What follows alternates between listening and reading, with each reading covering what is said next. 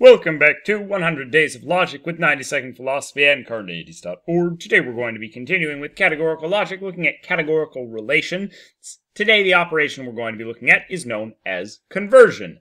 Now, conversion you're allowed to do on E or I statements, but not on A or O statements. Let's take a look at why. So, conversion is switching the subject and the predicate of a categorical statement. So, we said we can do it on E statements. Let's take a look.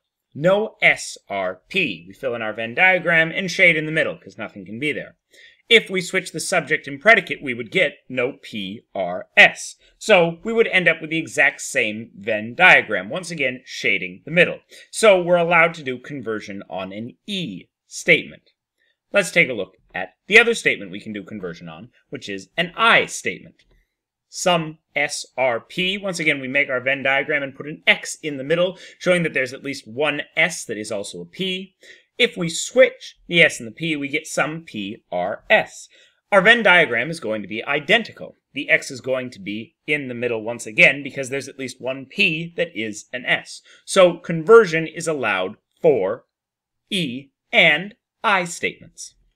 That was conversion. Next up, we're going to be taking a look at contraposition, which is only allowed for A and O statements, and then obversion, which is allowed for any categorical logic statement. Watch a new video every single day for 100 days here at Carneades.org, and stay skeptical, everybody.